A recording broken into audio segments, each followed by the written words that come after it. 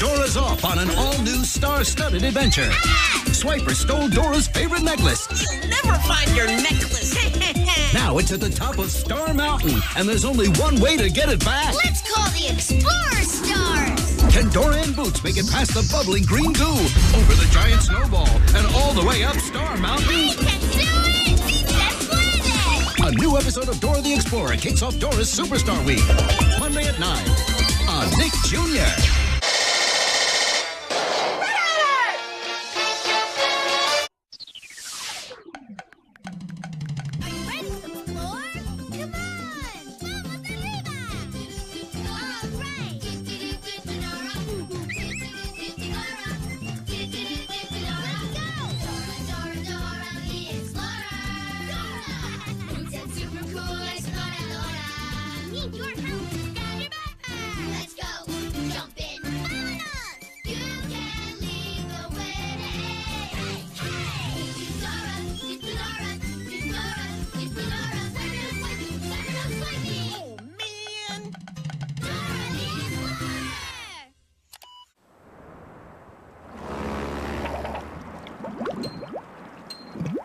Now it's story time on Noggin.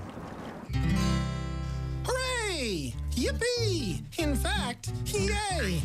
It's time to recite a poem about the way a metropolis makes music and melodies. In other words, a city symphony.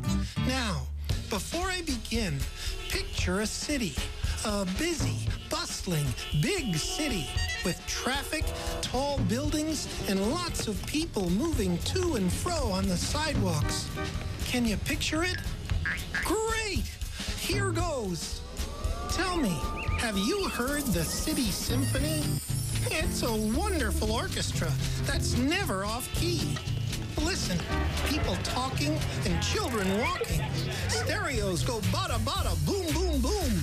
Trucks rattle and clang and go vroom, vroom, vroom. You can hear fire engines blaring and feisty dogs barking, kids yelling, and a man bellowing, "Hey, there's no parking!"